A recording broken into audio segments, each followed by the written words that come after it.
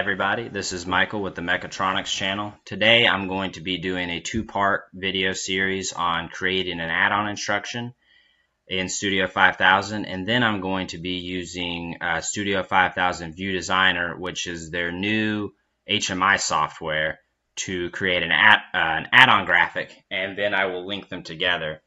And this will just kind of show the power of creating add-on graphics, how easy they are, how quick they are to implement, and how useful they can be, especially if you're using a graphic over and over and over again. So the first thing I'm going to do is I'm going to create an add-on instruction, and for example purposes, this is going to be an add-on instruction that is basically going to be a stopwatch. So the idea is that you press the start button and it will count seconds, minutes, hours. There will be a pause button so that you can pause it whenever you want, and then there will be a reset function. So the first thing we need to do is create the add-on instruction. So to do that, you're going to come over to Assets, Add-on Instruction, and do New Add-on Instruction. And I'm going to name this Stopwatch. Hit OK. You can decide, you can choose if you want it to be ladder, function block, or structured text. I'm going to stick with ladder. Hit OK. Hit OK again, and then this is going to be the logic that lives inside the add-on instruction itself. So the first thing I'm going to do is create some start logic. So on this rung, I'm going to put a start PB, which is going to be a parameter. Add-on instructions can have input parameters, output parameters, local tags, and in-out parameters.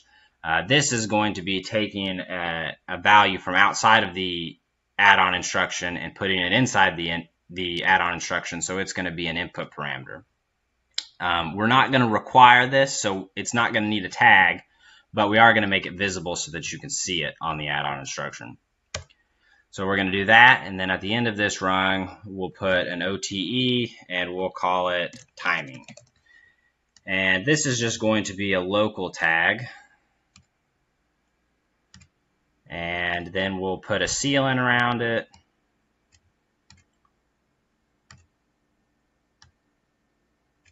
And we will put we'll make another input parameter called pause PB. New parameter, input parameter, we're also going to make it visible but not require a tag to be populated, and hit OK. So come down to the next rung, and we'll use this timing bit to start a retentive timer, and we'll name it seconds timer, and it's just going to be a local tag with a preset of 1000. So the idea behind this is that 1000 counts of a timer in Studio 5000 will equal 1 second. So these are millisecond timers. And then we'll come down to the next rung,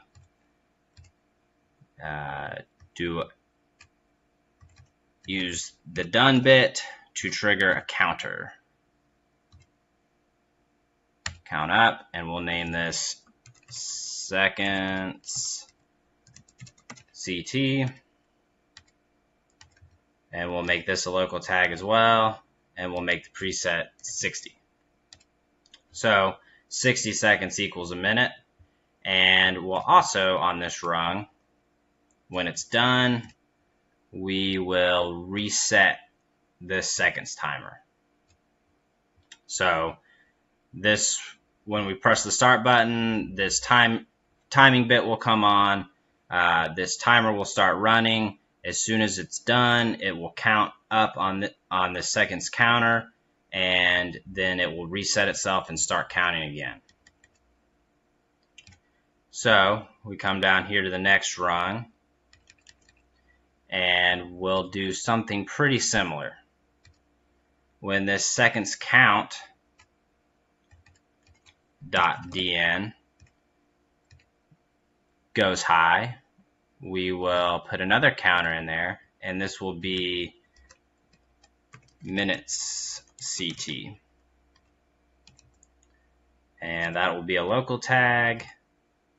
And we will also, we'll do the same thing.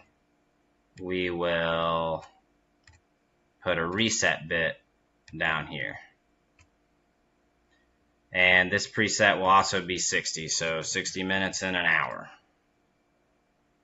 Or sorry, 60 seconds in a minute. And then we're going to do the same thing again. When this completes, we'll have it increment a counter. Whoops. And we'll name it hours count. Make that a new local tag, and we'll make this 60. So 60 minutes in an hour. And when the minutes counter completes, we will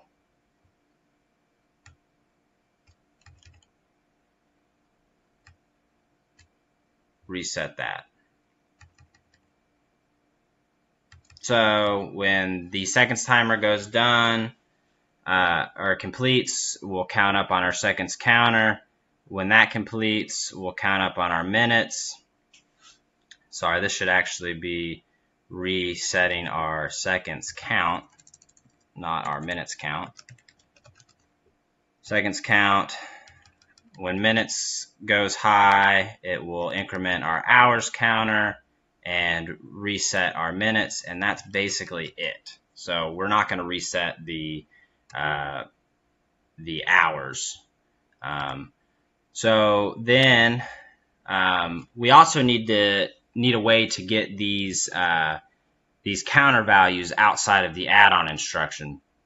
So what I'm going to do there is I'm going to use 3 move instructions. And so you don't have to do it this way, but I just prefer it to make it look kind of clean. Move and another move. And I'm going to put seconds count dot ACC minutes count dot ACC. So these are the accumulator values, and hours count dot ACC. And I'm going to move that into a tag that's just called seconds, which will be a tag called minutes and a tag called hours. And and these will all be parameters. And these are going to be not input parameters, but output parameters. And we will also just make them visible. So all 3 of these are going to be output parameters and visible and dense.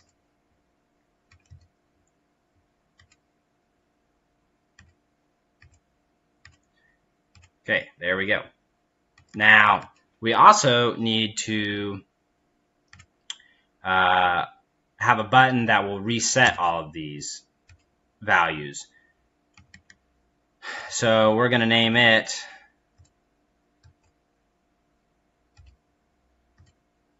reset PB. And we're going to make it a parameter, an input parameter, and we're going to make it visible. And then we'll put in 4 resets. We're going to reset seconds timer. We're going to reset seconds count. We're going to reset minutes count. And we're going to reset hours count. So everything is happy on that rung. File save. And I think this logic looks pretty good.